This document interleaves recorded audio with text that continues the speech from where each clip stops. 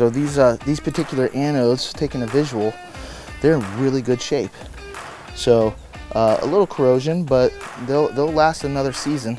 And this is the bracket anode, and then the come on that side, and here's the bracket anode is in good shape, and the trim tab anode back over here is in good shape too. So they got good color, they're not falling apart, you know, they're not disintegrating in your hand. They got a good gray color.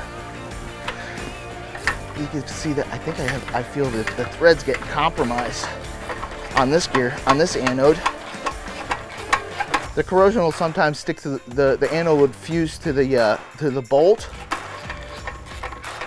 and when they become really resistant, try to take a good view, and you could see the threads have actually got yanked out of there just a little bit.